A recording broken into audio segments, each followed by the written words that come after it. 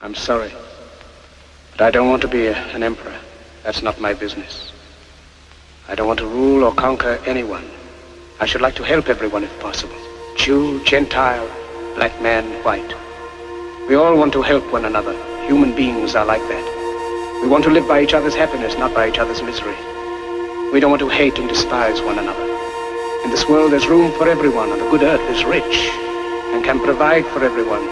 The way of life can be free and beautiful, but we have lost the way. Greed has poisoned men's souls, has barricaded the world with hate, has goose-stepped us into misery and bloodshed. We have developed speed, but we have shut ourselves in. Machinery that gives abundance has left us in want. Our knowledge has made us cynical, our cleverness hard and unkind. We think too much and feel too little. More than machinery, we need humanity. More than cleverness, we need kindness and gentleness. Without these qualities, life will be violent, and all will be lost. The aeroplane and the radio have brought us closer together. The very nature of these inventions cries out for the goodness in men, cries out for universal brotherhood, for the unity of us all. Even now, my voice is reaching millions throughout the world. Millions of despairing men, women, and little children, victims of a system that makes men torture and imprison innocent people. To those who can hear me, I say, do not despair.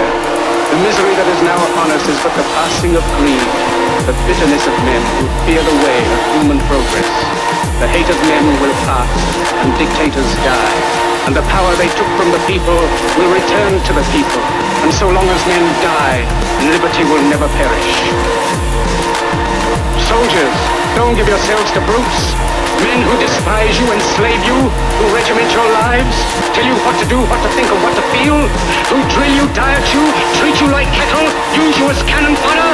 Don't give yourselves to these unnatural men, machine men with machine minds and machine hearts. You are not machines, you are not cattle, you are men. You have the love of humanity in your hearts. You don't hate, only the unloved hate, the unloved and the unnatural. Soldiers, don't fight for slavery, fight for liberty. In the 17th chapter of St. Luke it is written, the kingdom of God is within man, not one man nor a group of men, but in all men, in you. You, the people, have the power to create machines, the power to create happiness. You, the people, have the power to make this life free and beautiful, to make this life a wonderful adventure.